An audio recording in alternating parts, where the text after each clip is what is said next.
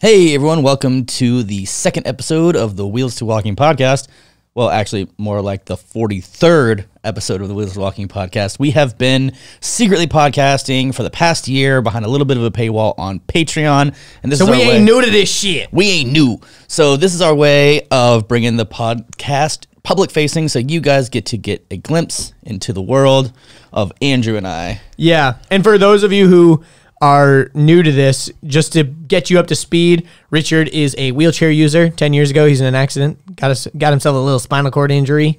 And I am the producer for the Wheels to Walking channel. I've been podcasting for 2.5 years. I've done over 200 episodes of podcasts, so I ain't new to this shit either. Yeah, so this is a great way that we're able to kick off our shoes, let our hair down, unbutton our buttons, and just chill and relax and talk about some of our topics that we would normally not talk about on the regular YouTube But my channel. shoes are on and I don't have any buttons, but my hair is kind of down.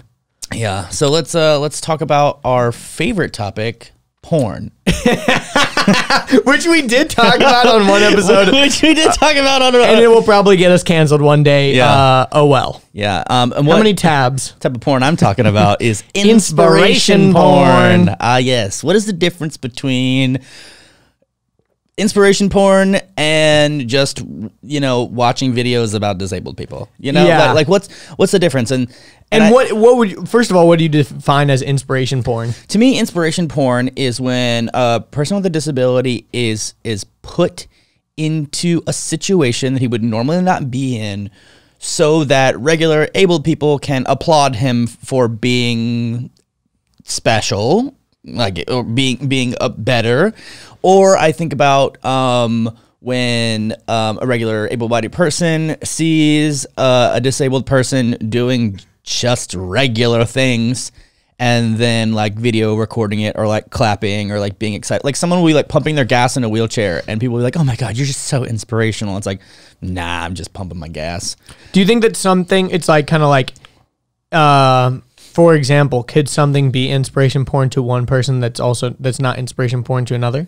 Sure. Or does it always have to be like, this is inspiration porn and this is not? Or I is think it about subjective? this. It was like Florida football team puts in their wheelchair-bound cousin to score the final touchdown of the season, and then they just like hike the ball, give it to the guy in the wheelchair, and then none of the opponents tackle him. no, and like, they just push it, and they just push him down to the end, and everyone in the crowd cheers. It's like the boy with Down syndrome, who was the water boy, gets in the final game of the basketball game in order to shoot the final hoop, and it's like, yeah, and it's all feel good, and the benefit is not to the person with the disability necessarily. Granted, in that instance you just mentioned, maybe the guy with Down syndrome, his biggest dream was to score the final thing, or to play in a professional game, or whatever. Who knows? Don't know. But the thing is the value going towards the person with the disability, or is the value for the viewer as the able-bodied viewer who is getting the feel-goods, the feels, so to say? Here's what I think is a good judge. It's inspiration porn if the person with the disability was not the one who filmed it and uploaded it. Like, I think about my boy Pitt, like, he does pranks on people. Like, one of the most recent pranks he did was that, and this happened just recently, he was getting out of a Southwest flight, and they like rolled him out in a wheelchair, and he pretended to fall on the ground, and everyone like freaked out, and he like started joking and laughing, and like all the stewardesses was like, "Oh, I can't believe you did that to us, you got us." That's hilarious. Pitt was the one who uploaded that and put that online, and it's got picked up by Complex, it's got picked up by World Star, it's got picked up by like Barstool Sports, like all these big platforms have picked it up, and he's the one who put it up.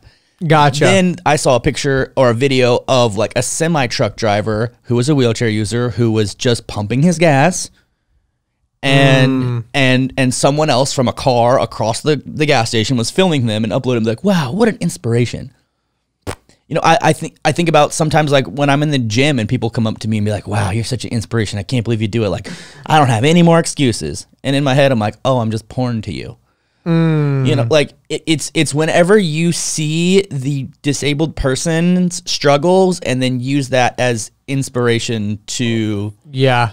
But I think it's not inherently necessarily a bad thing unless you are only using the person's struggle in order to compare your life to their life to make yourself feel better.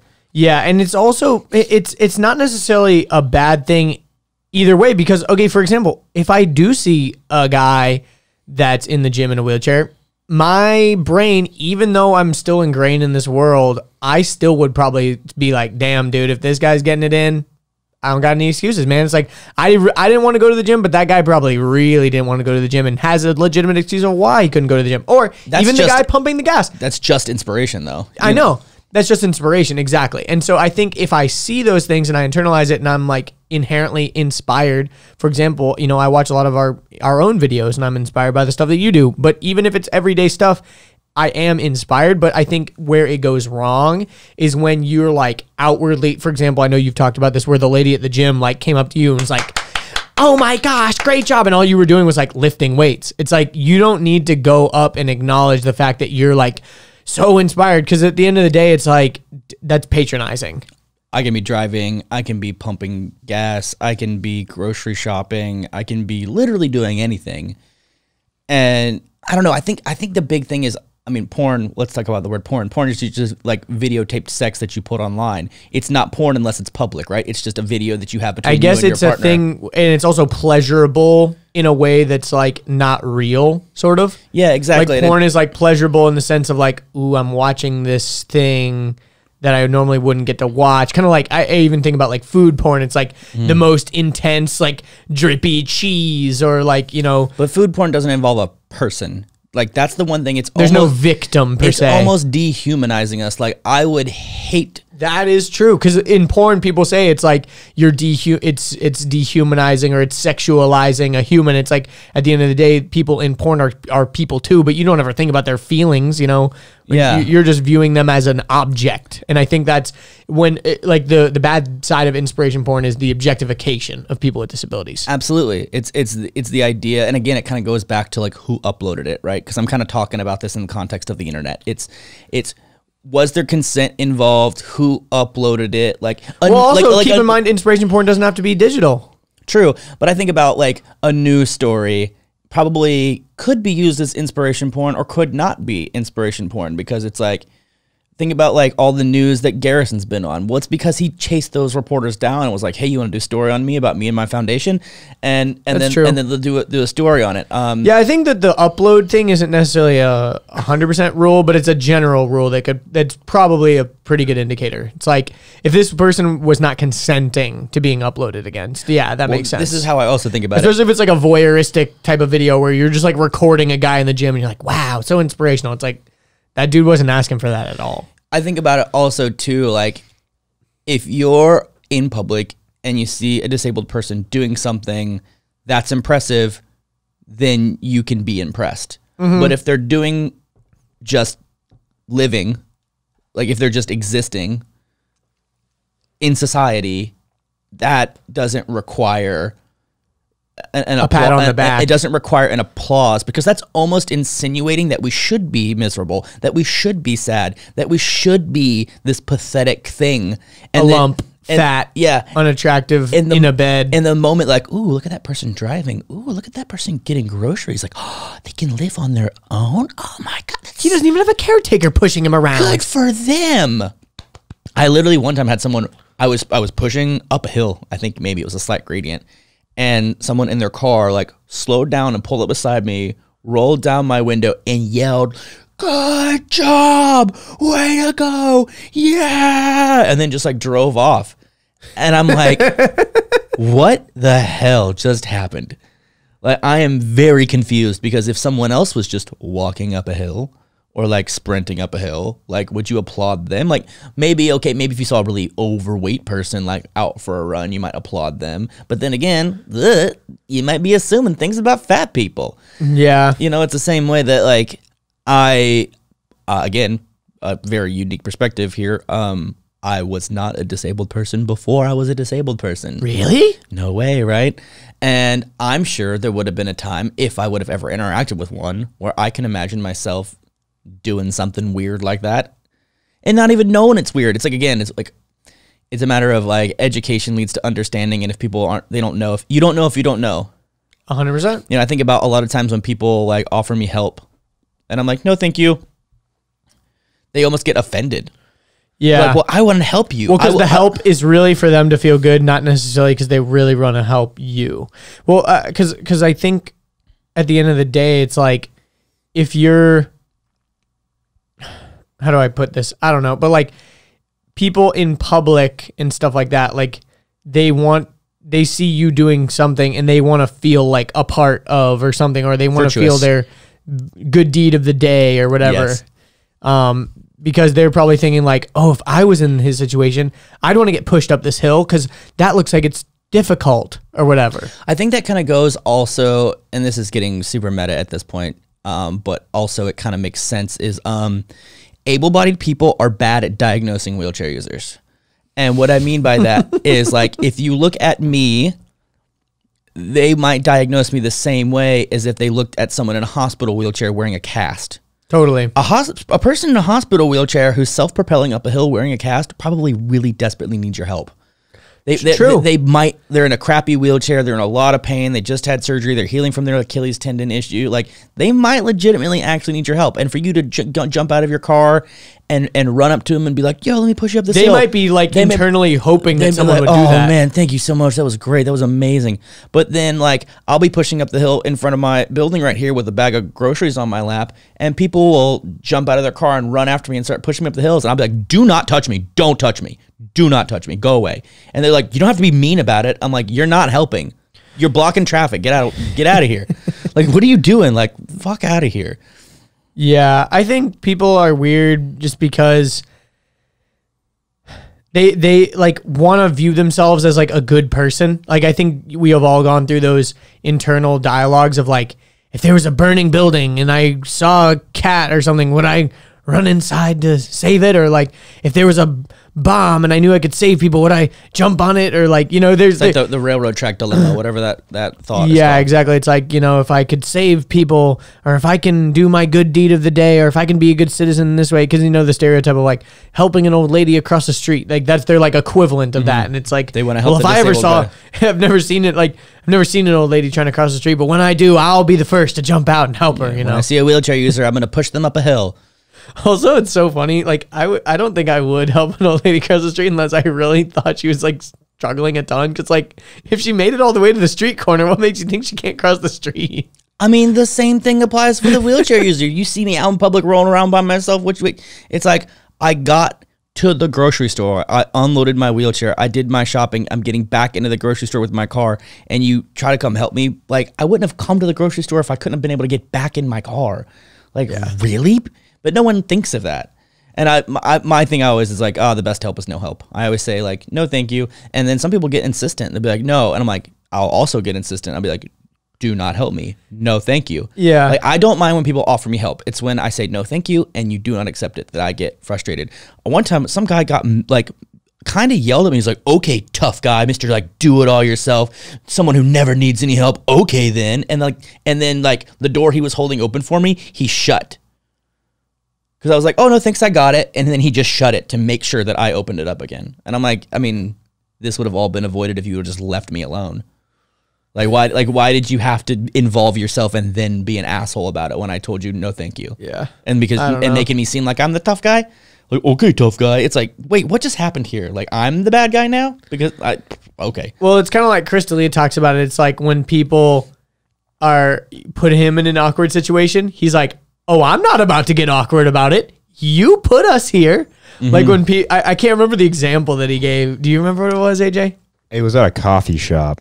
And no, it's happened on multiple occasions, but I remember like someone at a coffee shop they were talking to him about like holding the door open, kind of like a similar situation, but like, I don't remember it was a couple episodes ago. I think I remember the one. It was where a guy came up to him and was like, dude, every time I'm around my friends, like my friends hate you. Like they always talk shit. But I'm always the one who's like, no way, dude, no way. He's awesome. He's great. And he goes, think about what you're saying. And then just walked off. Yeah. It's like you do you're basically saying that all my friends hate you, but I love you. Or like, oh, my girlfriend's such a big fan. I mean, I tell her like, oh yeah, he's all right. But like, she like loves you. And it's like, okay. It's like, thanks for telling me that you don't like me. Yeah. It's like a non-compliment that they think is a compliment. And you're just like, I'm not about to get awkward because you made this situation awkward. I'm just going to look at you and stare at you like the dummy that you're being. I do that a lot of the times whenever I'm like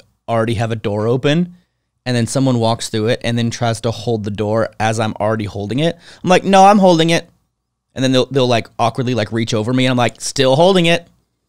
I'm like, I got this. No thanks. Like, you can go away now. Thanks. I'm still holding the door.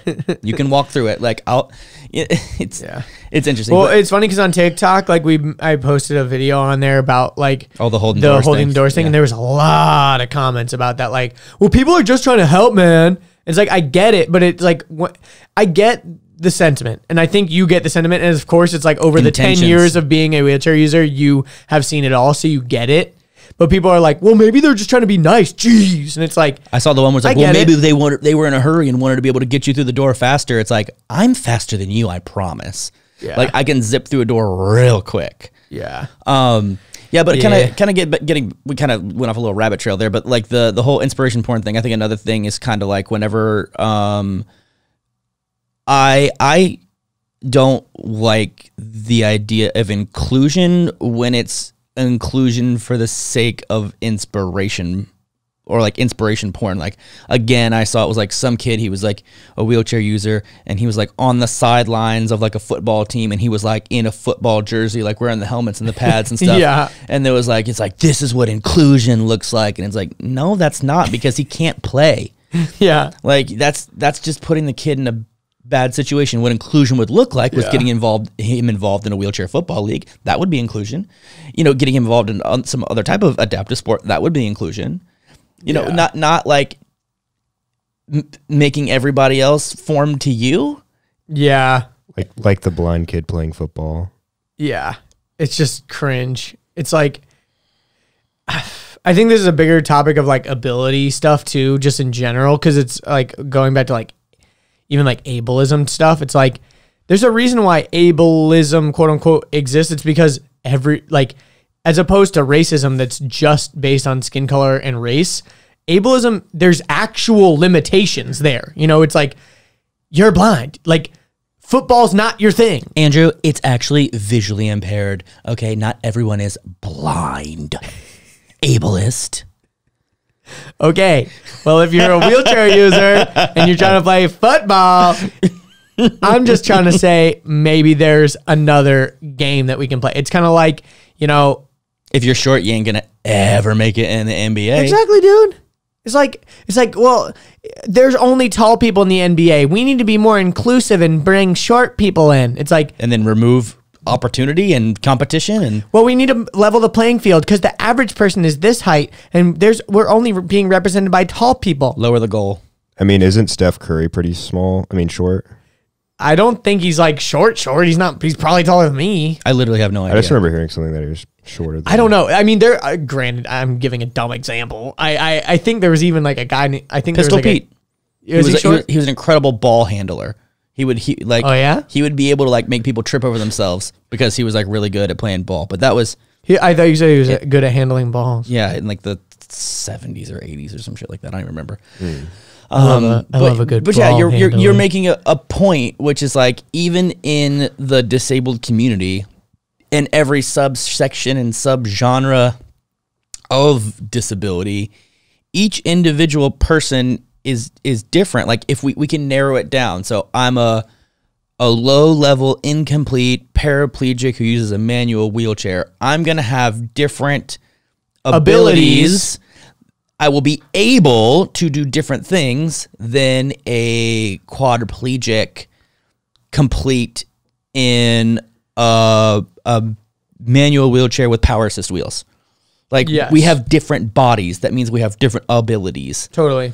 And for them to be like, I mean, there's rugby. Rugby exists. It's called quad rugby. It's for quads only. Paras aren't allowed to play. That's ableist. Well, I mean, there's basketball, and basketball is mostly for paras because basketball, you need your hands to shoot. But in rugby, all you need is to propel. So they've got quad rugby and they've got para basketball.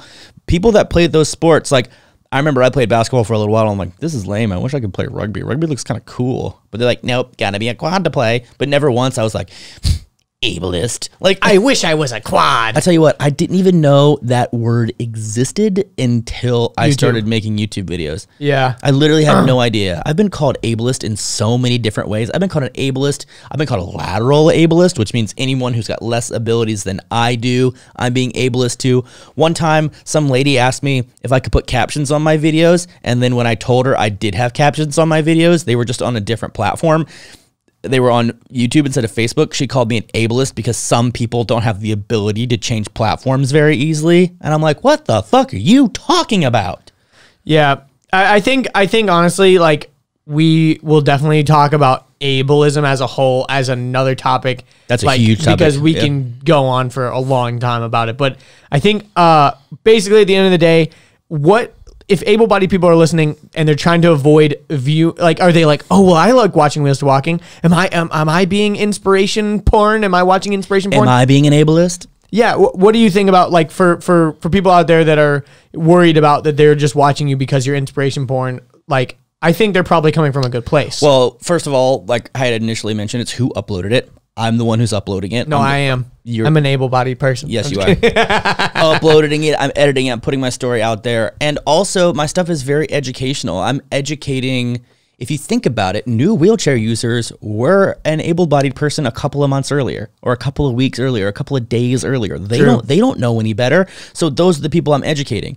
I'm also educating people that are able-bodied. You even told me before, he's like, dude, if I ever get a spinal cord injury, which is, I hopefully don't, but if for some crazy reason in my life I do, I'm going to be the most prepared spinal cord injury dude ever. Literally. Because I know just about everything, and I've been exposed to just about everyone with different levels. I'm like part of a community, kind of. Yeah, exactly. So, you know, I don't think if you're watching my videos, you don't have to worry. I think if you're watching most people's videos, you don't have to worry. Yeah. Especially if you're doing it to learn, because again, I go back to understanding through education. Like, the only way to understand, I mean, I think about how open-minded I am to, like, the LGBTQ movement and people who are LGBTQ plus, and without the internet, I wouldn't be able to do that. Without looking at people's Instagram stories, and without watching YouTube videos, and without reading captions, and being let into that secret world that not a lot of people know about,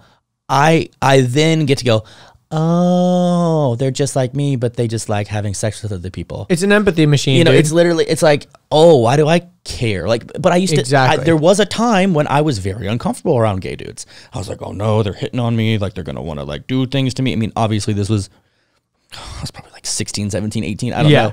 Now, dude, gay dudes are like my favorite people in the world, because gay dudes love me, and they're always like hitting on me and talking to me and flirting with me, and I'll flirt back. And whenever they're like, are you single? You got a girlfriend? What's your number? I'll be like, oh, I'm so sorry, but like, thank you. That's such a great compliment. And then we're friends. We're buddies. Like, I've got plenty of gay dudes that are friends. And it's just because I'm like, I don't care what you do with your penis. Like, what does that have to do with me? That has nothing to do with me. That's true. But before, I used to think it had a lot to do with me. And very similar to, like, a defining feature of a gay dude is, oh, he has sex with other guys. But who he is as a person, dude, so much more. Yeah, of course. You know, I think about, like, same thing with me. It's like, I'm a person with a disability. I use a wheelchair. My wheelchair is a big part of what makes me different from you, but that's not who I am.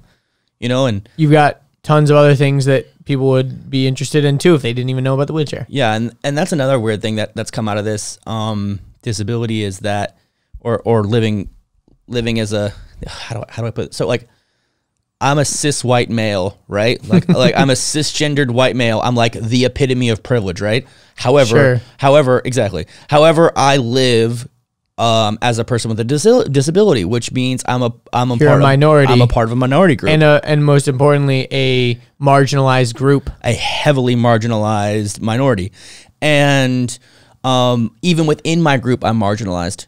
Even within my group, I am sectioned off into a little corner. In the same way that happens in the LGBTQ plus, you know, it's very much like, I have become very empathetic and very open-minded, even to like other disabilities. Like, I didn't realize there was some disabilities that I was like, ooh, get away, you know, but ableist.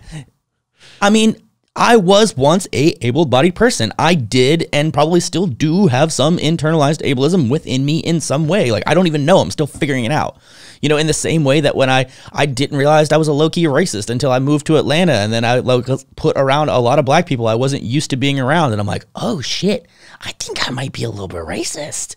But I didn't think I was, because I'd been exposed to black people. I had black friends. It wasn't new to me. I didn't think I was racist, but then I just found myself getting really uncomfortable, and I'm like, oh no, that's the only difference. I was like, shit, you know. And then same thing being in Atlanta again, we got lots of gay folks around here, and the same thing, like the more and more I'm exposed to it, I was like, oh, I think I might be a little bit homophobic. Didn't realize it, but now that I realize it, but at least admitting it is like the best thing. Yeah, and then same thing with like, so before I was disabled, I probably had some ableism within me. After I got disabled, honestly, more, to be honest, because when I was put around people that I deemed quote unquote losers, I didn't want to be around them. So I was kind of like, ugh, you know, I had the privilege, and I say that in air quotes, of being able to be fully independent quickly. So I used to look down upon people that were dependent for longer. Why? Don't know. You know, like it's very much so. It's like as I grow, I think about like even in my airport video when I'm talking about the transporters, I'm like, yeah, they're usually for old people or fat people, but no, they're not. They're for a lot of different people. But but that's just what I thought. You know, I think about like in my very first video, I talked about like being wheelchair bound, and I'm like, oh yeah, that's not language I like, but it was just deeply rooted in my head that that's just what came out. You know, so like I'm learning a lot about myself. Yeah, you're like, this is blah blah blah for people who are permanently bound. Yeah, or something like that. Yeah. I'm like, not all of us are permanently bound. I guess when you said not all of us are permanently bound, I guess it means like literally not all of us, like none of us are permanently bound. Well, I mean, but then if you look at like, I know a guy named Cruz who will laugh in your face and he'd be like, I'm permanently bound. He's like, I literally have straps. I mean, he's not super glued in there. He gets off to go to the toilet and stuff. Yeah, he's a high level quad who I think operates on a sip and puff. But he's a very qualified and accomplished human being, and I love texting with him because I know he's using Siri and like a stick in his mouth, you know, and like predict to text. Like I know he's like a speedy texter. I'm like, I literally asked him, I was like, yo, how you typing so fast? He's like, Siri is my homie, and then I use my bite stick to like change the corrections or whatever. I'm like, Cruz, what up? You know, but he's like, that's cool. You know, I think about like sometimes people get offended at the term like in a wheelchair. You know, instead of on a wheelchair, in a wheelchair, on a wheelchair, wheelchair user. It's just language. You know, I think about, remember when I did my handicap parking video and everyone got mad because handicap word is offensive. It's called disabled parking. And someone else is like, no, it's not called disabled parking anymore. It's called accessible parking. And it's like this whole shit show going back and forth. And it's like, I intentionally called it handicap parking because when I was doing keyword research, accessible parking and disabled parking had no one searching for that, but people were searching for handicap parking. So therefore I found a search term people were searching for and made the video around that search term. Well, also, I think a lot of the people commenting about the disabled parking were from the UK and stuff like that too. Where that term is actually because handicap just like offensive there. It'd be like the same as using like cripple or something. Yeah, but that's just maybe. Cripple's kind of like a, you know. Yeah, I mean, yeah. Again, it's like but that's here. But over there, maybe invalid, handicap is like that. Yeah. Okay, let's change topics a little bit because I feel like we beat this horse to death a little bit. No, we talked about like 5 topics. Yeah, we really did. Talked about too many. We'll have to do a deep dive. Like we're gonna have more episodes in the future. We're gonna dive more into that. No, stuff. We're stopping after this episode. Yeah. Okay. Okay. So next topic is the new rules of YouTube. Well, yeah, and also I don't know if you've seen this, and how we're also gonna have to figure out how to navigate that because the thing is that I think with us we've got a pretty like squeaky clean image on like the Wheels to Walking side of things, like the main channel. But this new podcast side, like we're swearing a little bit. I mean, we intentionally put this on a separate channel because we didn't want it to accidentally mess up our main channel and get like a mature rating. I mean, I've already said fuck, like, you know what I mean? Like, yeah, I've already said fuck too. Fuck. Fuck, I said fuck. That's the 4th fuck strike. You struck out. I didn't know there was a fuck strike. I think there's a strike. I think it's in the first 10 minutes. Something like that. Yeah, so if we kind of like intentionally don't curse for the first like 10 minutes or something. I thought it was like the first 2. Whatever. I don't fucking know. Now we're just going overboard. That was so okay. So I'm reading this article from Vox. It says 6 months after a major public controversy, YouTube is changing its anti-harassment policies. Well, that was first the COPPA. Well, that's has to do with kids. Exactly, but what was it was because pedophiles were leaving timestamps in the comments. Well, this is not what we're talking about. This is anti-harassment. So this is mainly the topic is David Crowder and that one gay dude from Vox. Oh, okay, yeah. So maybe I shouldn't be reading the article from Vox because the gay dude was from Vox. But either way, here we go. YouTube announced on Wednesday, which is today, that it's making long-awaited changes to its harassment policy, saying it will tighten rules around what's considered a threat and toughen punishments for repeat offenders. For years, the platform has faced intense scrutiny from critics, including its own employees, who say it's allowed hate speech and harassment to flourish, particularly with comments that target racial minorities, women, LGBTQ individuals, and other historically marginalized groups. Wow, ties right into our topic.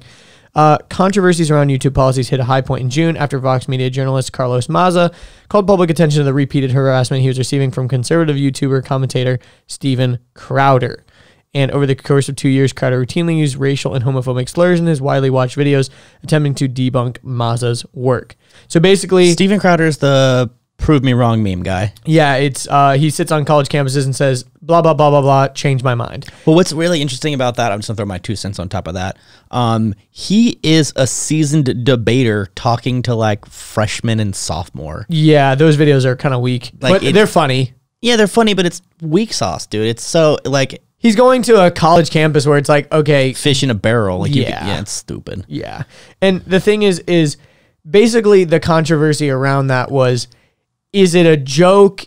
Is it hate speech if it's a joke? Is it, like there was a lot of controversial things. And the problem is now that they've updated these new terms of service where they're cracking down on quote unquote hate speech or bullying or whatever, videos from the past are being taken down. And this kind of goes back to this is the debate that I kind of really want to talk about is it fair for YouTube to retroactively delete videos that were within terms of service at one point, but now they're not? For example, to bring this into the real world, is it fair to keep people in jail that are like in jail for marijuana charges when marijuana is now legal in the state? Should we like free those people, or should we like keep them in jail? Because like, oh, well, they were breaking the law and they knew they were breaking the law at the time, but it's like, yeah, but now we've agreed that this law is stupid. Mm-hmm. So it's like, it's this weird debate where on YouTube, I feel like almost at some point, I think if you're in terms of service when your video is launched, it's not really fair to like take it down after the fact. If you just,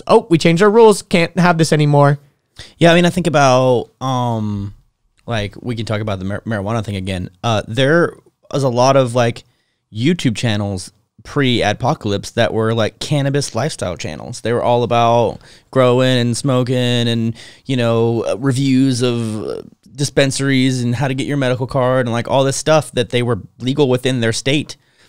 And then adpocalypse came along, and then all of a sudden like drug use is demonetized. And it's like, but then what if what happens when it becomes federal? When it's federally legal, do you re-monetize those videos? Well, the other question is, like what then? YouTube is the second most trafficked site in the entire world. This has nothing to do with fucking America. But let's be honest, they are an American company that mostly police American content creators. This is true.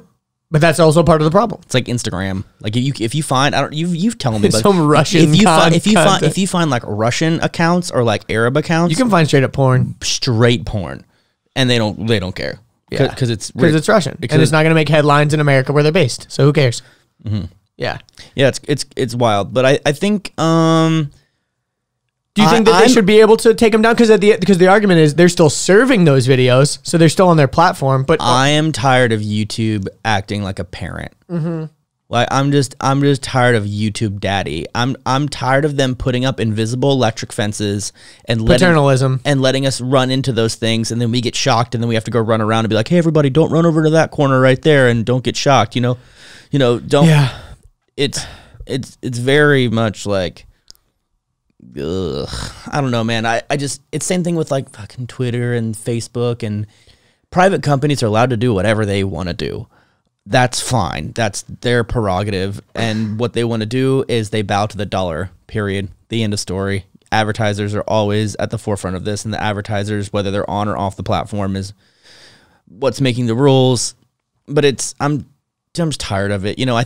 I worry about, like, let's say, for example, like in the future you're not allowed to show like disabled people getting injured. And then all of a sudden my WCMX video gets yanked because I crash on my wheelchair. I mean, we experienced that on TikTok where you uploaded a video on TikTok. There was the same video as you crashing on your wheelchair in the WCMX video. Didn't you get a strike that was like, hey, this is bullying and harassment? And you were like, no, this is me. Yeah, it literally said this video has not been TikTok is pretty strict on that stuff, actually. I saw someone doing a cliff jump, and at the very bottom there was a disclaimer that was like, actions in this video can cause serious and permanent damage or something like that. Yeah, they do that. Which honestly, I think they're on top of their game preemptively on a lot of this stuff because they're seeing what's going down on a lot of these other platforms and they're just trying to be proactive. And it's like, I get it. It's like, we can choose from the get. The thing that's frustrating about YouTube is it used to be the Wild Wild West, and so a lot of these creators that have flourished for so long are now like getting demonetized or getting their stuff taken down. And it's like, yo, what the fuck? This is my job, dude. Well, we just watched the podcast with Nerd City and Wang. And did you watch it? Yeah, and they good. Yeah, with No Jumper, and they were talking all about like the insanity that like some of their stuff gets monetized, but some of their stuff, like Wang has a video called Cumbox. And the way he got around it is he spelled cumbox as one word and not two words. Not C-U-M space box. It was like cumbox. Yeah, and he's like, he got... Was it cumbox or cumjar? It was a Reddit cumbox. Yeah. And then... and then it was... This is so funny. I know, crazy. It's one of his most popular videos. And he said for 3 or 4 days, he was green, and then it went yellow, and then he appealed it, and it went green again. Like, someone reviewed it and was like, oh, this is fine.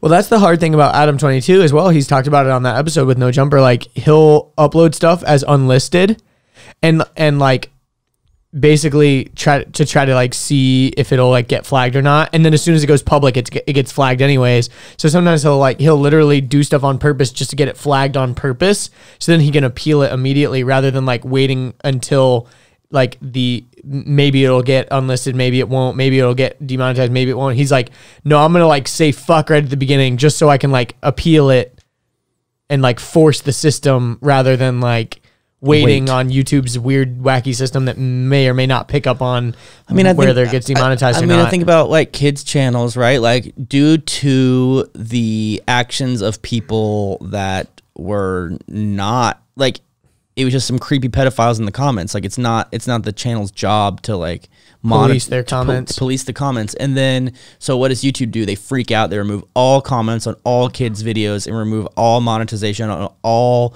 videos because the FCC came in and fined everybody. So if you're a kids channel, even a really successful kids channel, you screwed. Well, those are kind of like two separate controversies that happen to like coincide too. But it hit only kids. It hit only kids content because, and that's the funniest part is for the past few years after the initial adpocalypse, if you guys don't know, is basically this period of time where a lot of advertisers pulled out of YouTube because their ads were being shown on videos that were depicting things that they didn't like or didn't approve of necessarily. It's like when Coca-Cola got on top of a Nazi video. Yeah, and it's like, yo, YouTube, what the heck? Why are you showing our ads on top of Nazi propaganda? Procter and Gamble got an ad on like an ISIS video. Like there was a whole bunch of something. You got to be searching that kind of weird stuff to even know that that's happening. But at the end of the day, a lot of advertisers pulled out, and so again, YouTube bowing to the mighty dollar, which you can't fault them for, honestly. They're a business.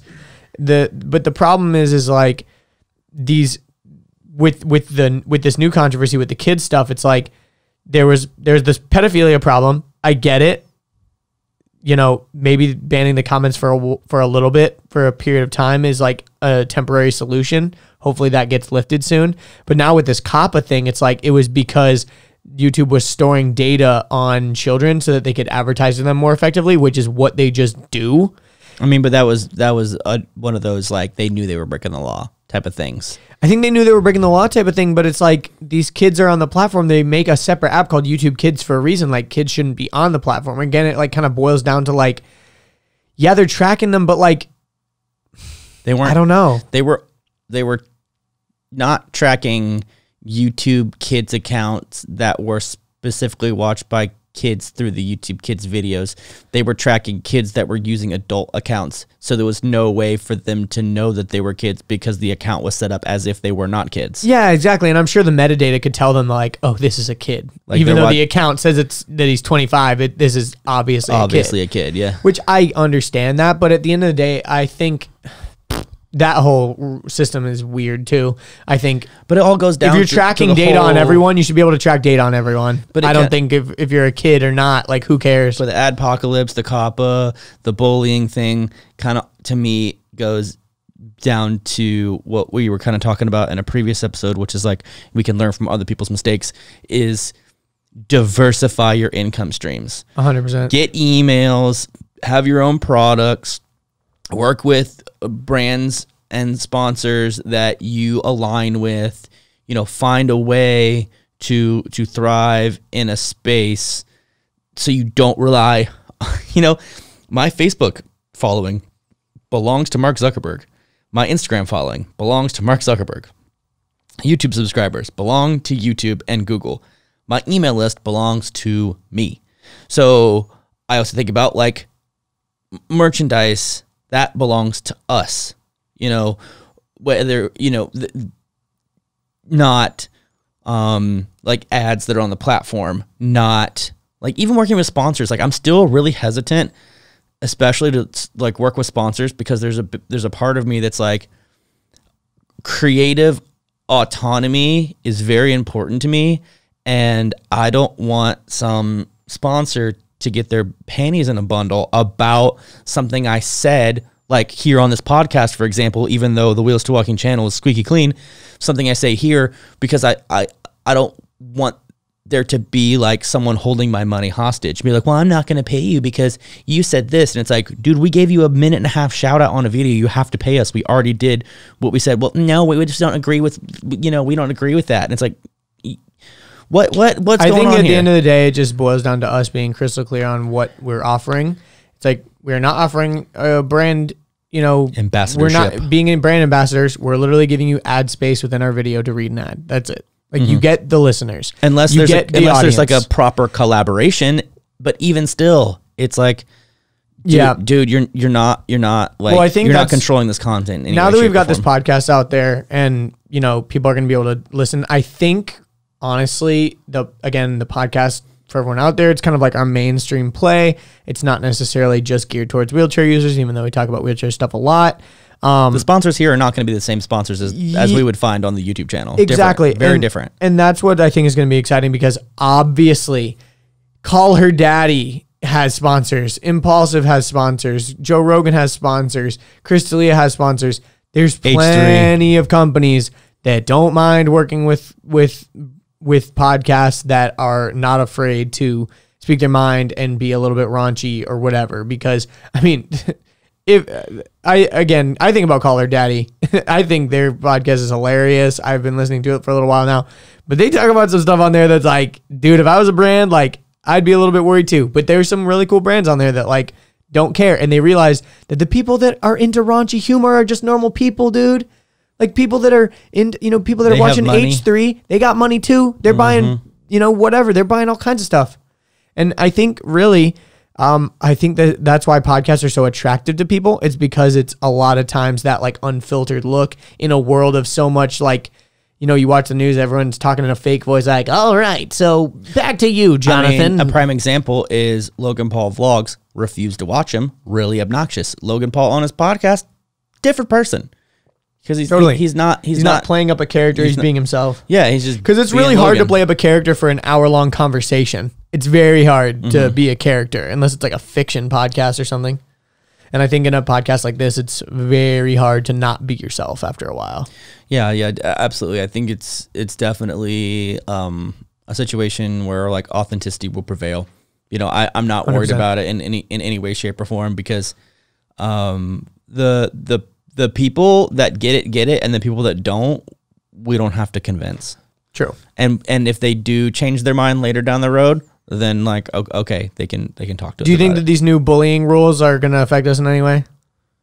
I mean, how? Yeah, exactly. I don't think they would. Which is, do you think? I mean, you're helping people. Yeah.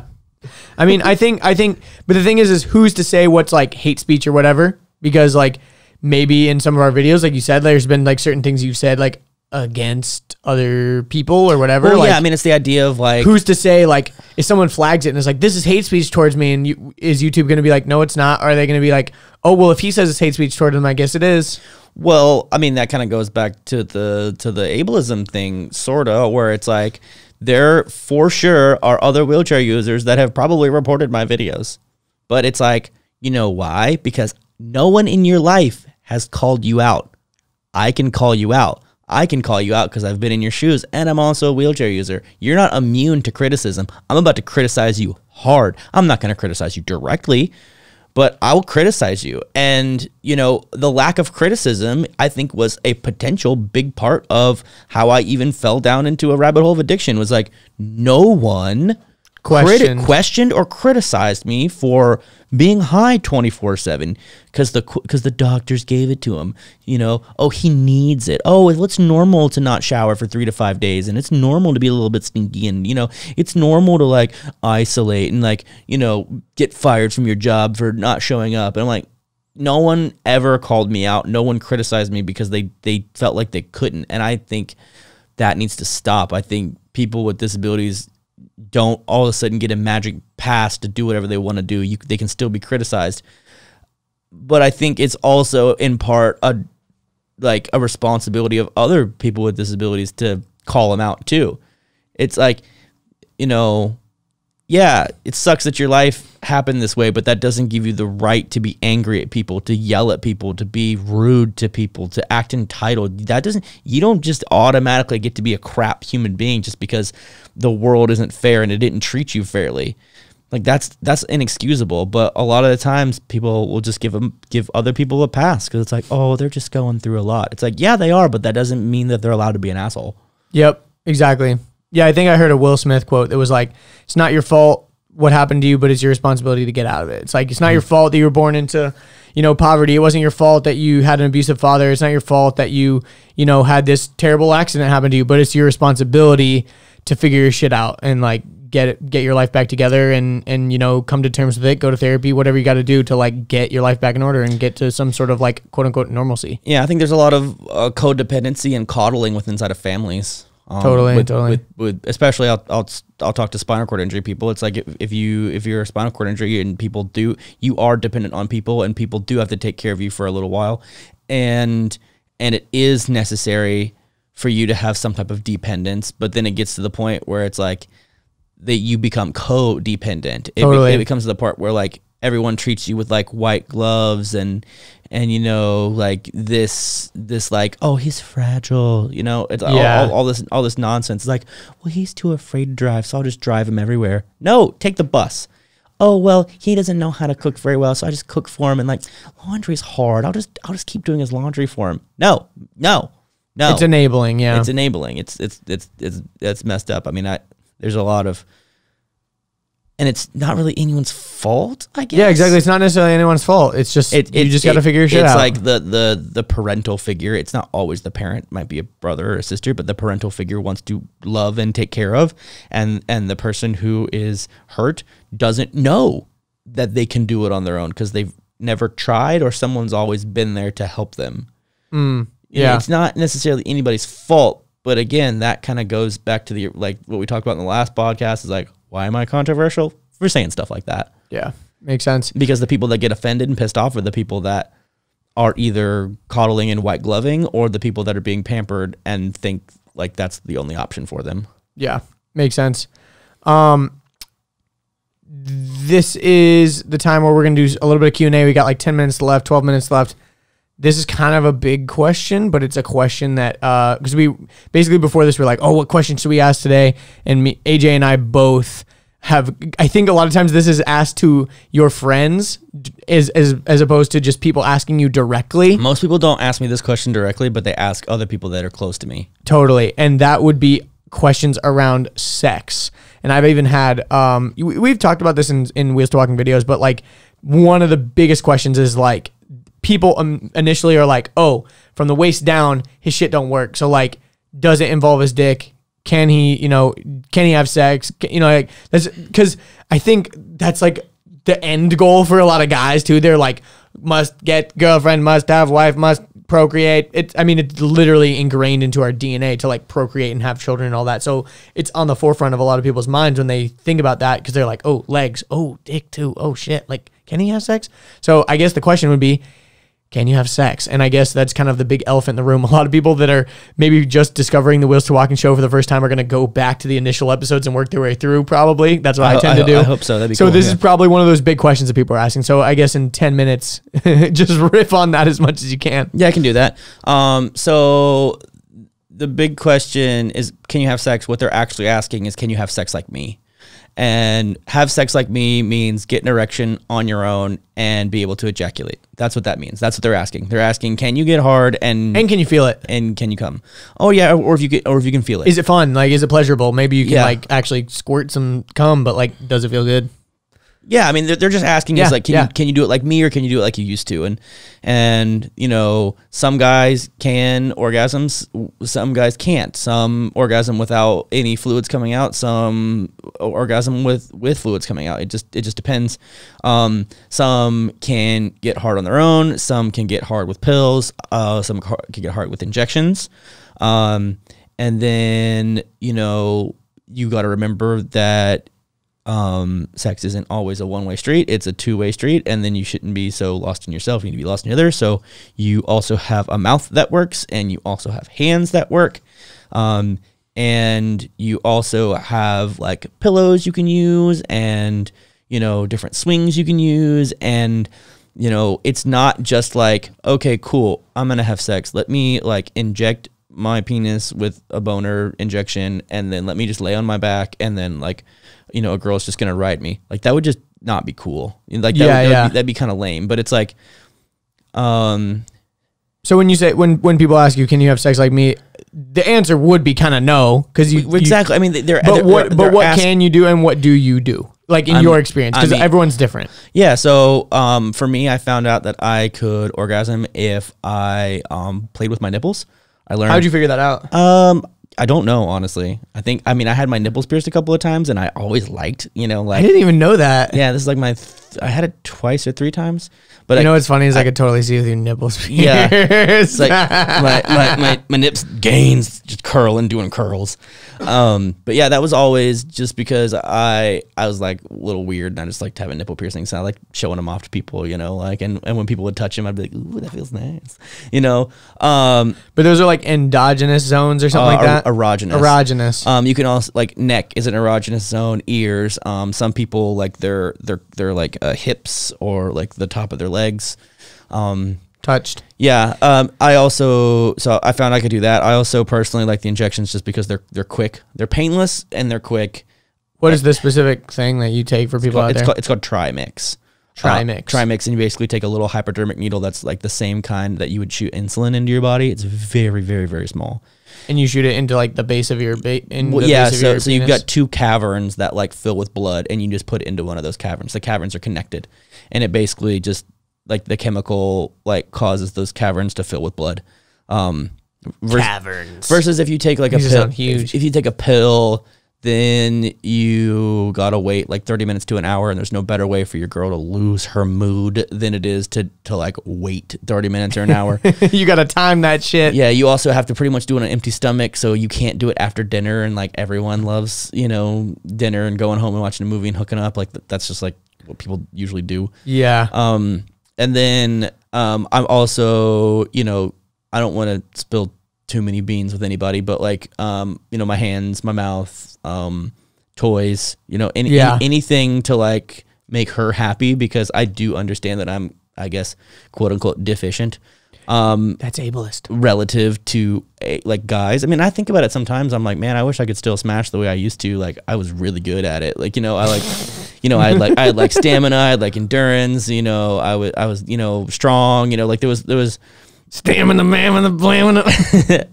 You're liking the stamina, you know, and I can't do it that way anymore, but I've got someone who I love and someone who loves me, and we care about each other, and it's made me a great communicator, and it's made me be, I think, a less selfish person in the bedroom. I think a lot of guys are naturally like, oh, when I'm done, it's done, but that's not the truth. It's definitely like a two-way street. It's a two-way street, and it's not always like one for one. Like we can just keep going. We can have fun. And since most people have what, like cowgirl, missionary, doggy, and that's it. Baby blowjob, you know, like that's kind of like what most people's like sex recipe is, and then they just do it in different places. Oh, we're gonna do it in a hotel, or oh, we're gonna do it on the couch instead of the bed, or you know, they just like mix it the places. We'll spice it up and do it in the kitchen. Yeah, sure. But like I don't really have those options, so I got to get real creative. And luckily, again, I've got a fucking phenomenal partner who's just super cool and super open to we just like explore and try to find what we like the best. And that's really special because there's a lot of trust involved, and anyone who's been in love and been in a romantic relationship, trust is very, very, very important. Yeah. And communication is very, very, very important. So the fact that we can communicate really well, and the fact that we trust each other really well is like, it's awesome. Do you think a lot of people with disabilities are like, especially people who are limited in dexterity and limited in function and stuff like that, like physically, do you think a lot of them are sexually frustrated or like, I mean, that's kind of a dumb question because well, there's some people that can't even like masturbate on their own. Yeah. It's true. I mean, there's some people that like for sure. They can't even know if they want to. Yeah. They can't finish at all. They couldn't get up on their own. There's some people that just kind of give up. There's some people that are, I mean, I'm fortunate enough, lucky enough that I created myself into a person who was attractive enough to be in a relationship. And I don't just mean physically attractive. I just mean like a well-rounded human being. Someone who would, another person is like, oh, this person is a person that I would want to spend time around. Regardless of he's in a wheelchair. Regardless of sexual or not. Yeah. And there, yeah. I mean, shit, I want to be friends with you, you know? Cool. You know, and I think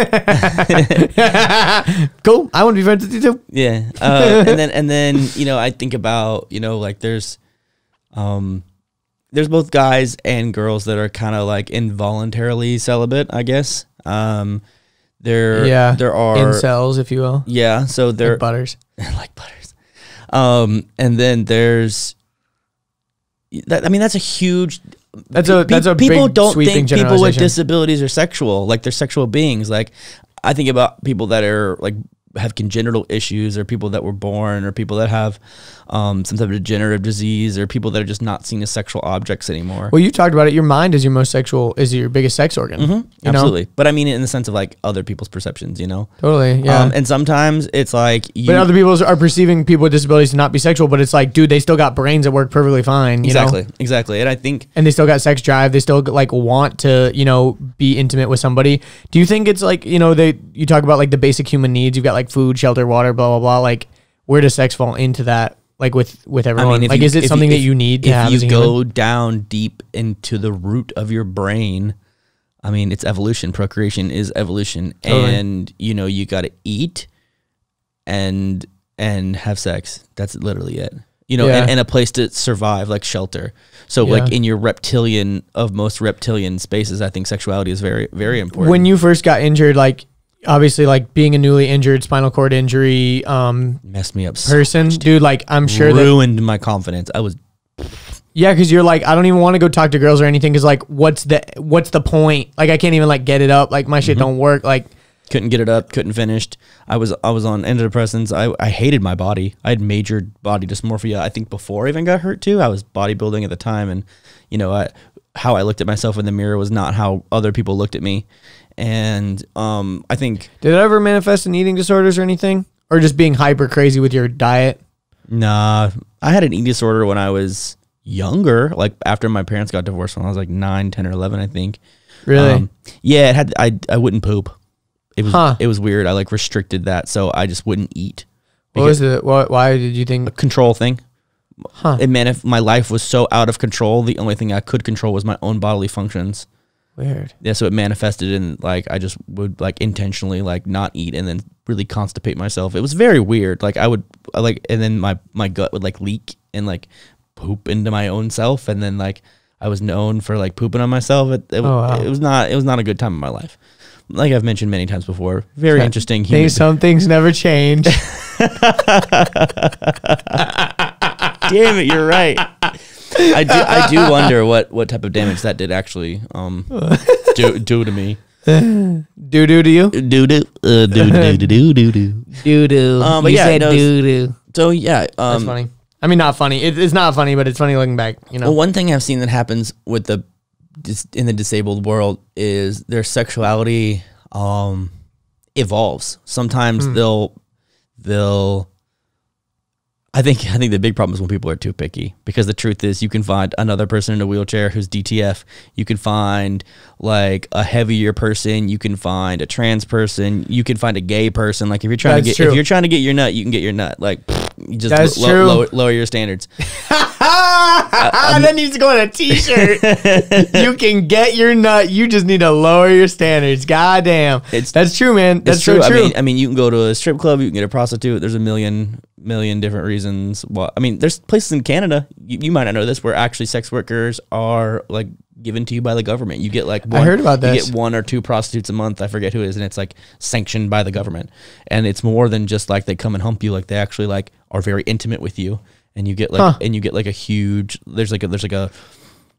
It's almost a proper relationship, kinda. It's like our they're not really in it because they want to be there, in it because they're getting paid, but at the end of the day it is like an intimate relationship, and over time like maybe you have the same person that comes over all the time and all that. They see it as a regular. They see it as a form of like therapy, because physical touch is also really important. I mean, it's like you think about like emotions, and you know the people who are like the prostitutes or the sex workers are probably polyamorous, meaning they can have many loves. Yeah. So I mean, we have a friend who's poly, and she has multiple boyfriends, and it's like I don't doubt. I think about like porn stars too. They can have relationships. I mean, sometimes it's unhealthy, but a lot of times, you know, they're in normal relationships. I mean, it all kind of just boils down to like what you view as normal and what you're cool with and what you're accepting. And I think also like with people with, you know, in that world, it's like, what's the relationship between you and your therapist? It's like, does your therapist care for you? Yeah. Would he like still spend hours of time with you if he wasn't getting paid? Probably not. No, it's the same kind of deal. It's like, what's the relationship between it?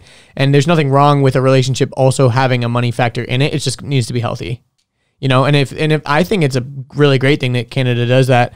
I mean, yeah, I think really like the biggest question that is like, you know, is it healthy?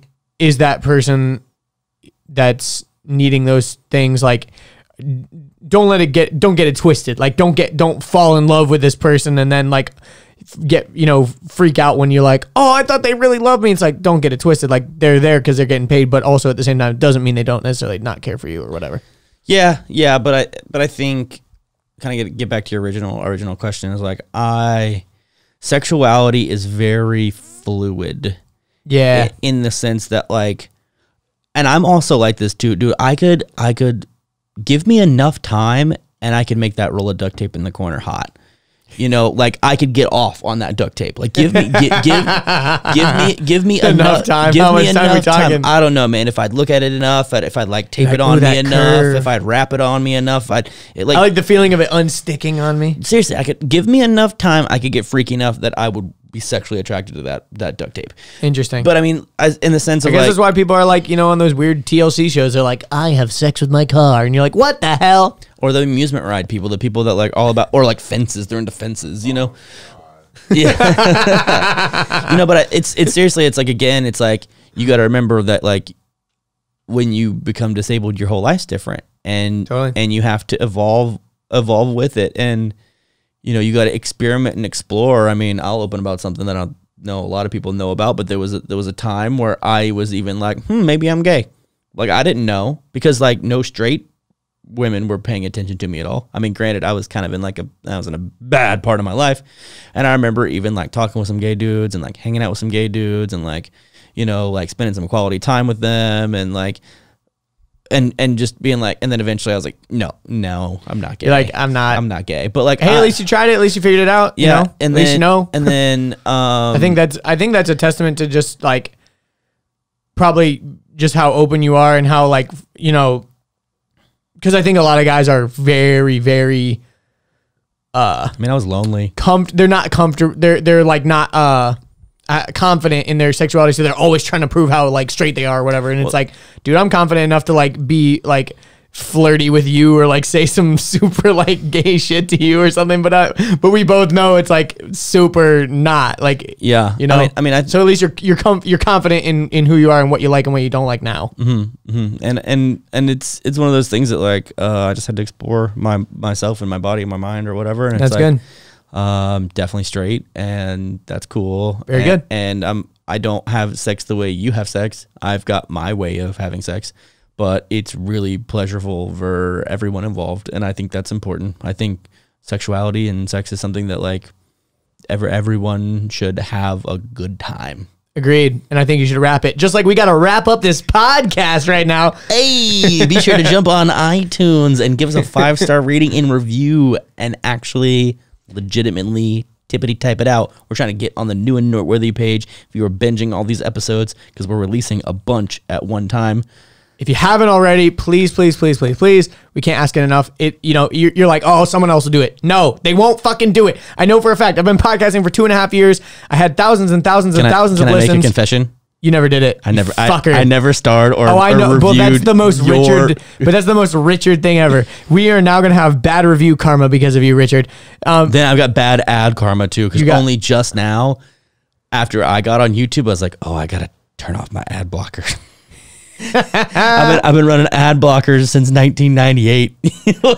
I am a functioning adult and I pay for YouTube Premium, but there's no such thing as YouTube Premium for podcasts, so you just got to sit through that. But seriously, new and noteworthy page. We're trying to get on it. It's going to help us a lot. We're trying to get a bunch of reviews and comments. I mean, if we could get to like 100 in the first 24 hours, that would be insane. If we can get to 500 in the first 24 hours, I think we could really knock it out of the park. Get on the new and noteworthy section. We're trying to have networks call us so we can tell them no. That's really what we're trying to do. Dude, you know, it'd be crazy if we made it on new and noteworthy and like iTunes reached out to us and was like, yo, your podcast is insane. Like, and the only way that's going to happen is if we get on new and noteworthy because you guys are rating and reviews. So go on Apple Podcasts, subscribe to the podcast, download and listen to all of our episodes. We're going to have like 5 or 6 at launch, and then go and rate and review the podcast. You guys are amazing. Thank you guys so much for listening. And anything else, Richard? Thanks for stopping by, and we'll see you in the next one. All right, see you guys.